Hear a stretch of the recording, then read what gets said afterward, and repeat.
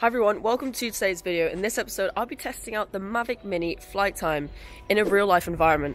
A lot of the time we get asked, how long does the Mavic Mini actually last? Like, in real life, how long does it really last?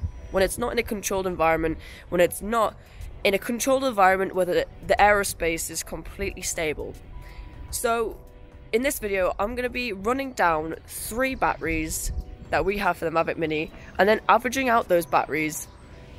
Not scientific by any means whatsoever, but we're going to average out the flight time for those 3 batteries and then see what the average flight time is in a real life environment.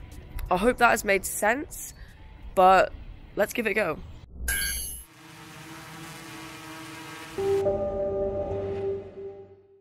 So here we have our arsenal of products for this today. We have got the Mavic Mini, the controller, and the 3 batteries we'll be running down in this test.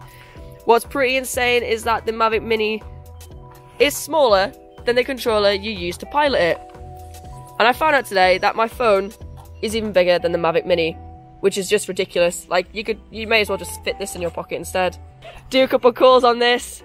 Call your mum. Hi mum, I'm here. Yeah. Text your girlfriend. Put a bit of paper on it, and there you go. Mavic Mini is your new phone.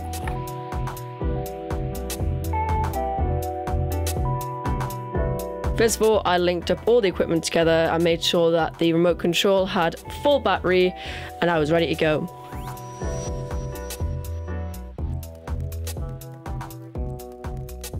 I then did a quick pre-flight test, making sure that the entire aircraft is safe and ready for flight.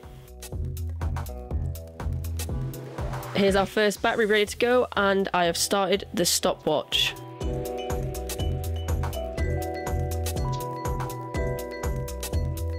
The first flight went perfectly fine, and we lasted 29 minutes and 82 seconds in the air before the battery ran out. I wasn't going to play the entire 30-minute video for you guys, so I've condensed them into really quick clips.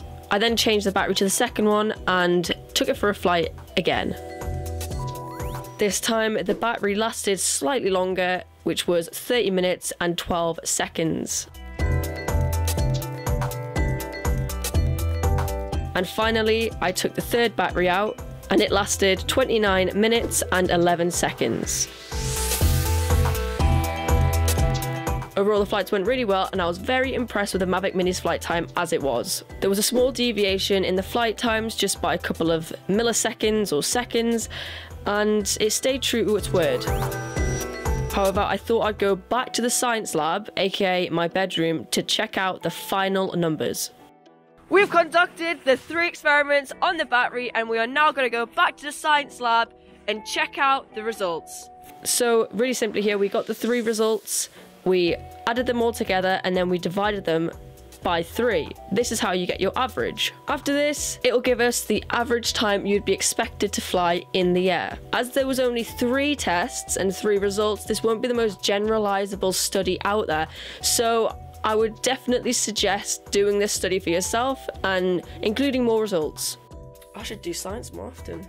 The new calculations that we have just figured out right now in the science lab is that the Mavic Mini approximately lasts 29 minutes and 68 seconds in the air. Have an amazing time out there with the 29 minutes and 68 seconds that the Mavic Mini affords you. Good luck, pilots.